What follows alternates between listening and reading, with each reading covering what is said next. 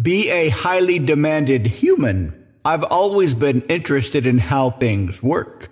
As far back as I can remember, I would take things apart as much as I could just to see what was going on.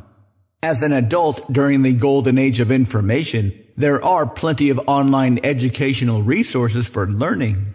It's very relaxing to watch a college-level lecture on plenty of different subjects without needing to worry about passing a test.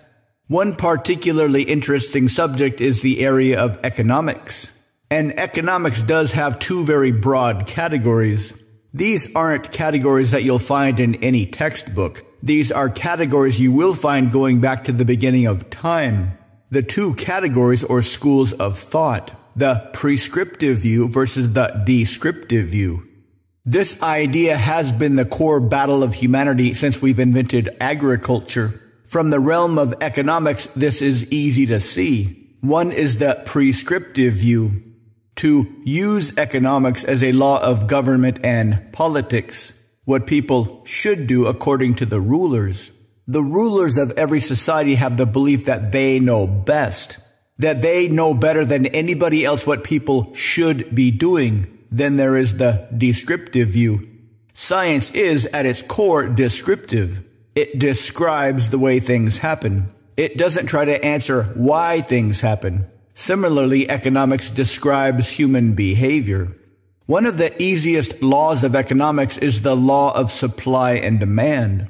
If something exists in abundance and not many people want it, it will be very cheap. If something is very scarce and it is in high demand, it will be very expensive. This is not based on what should happen. This is based on human nature.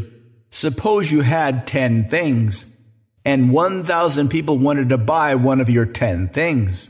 Would you have a raffle and sell each of them for $1 a piece because it was the right thing to do? Or would you sell them to the highest bidder and maybe sell each one for $10,000?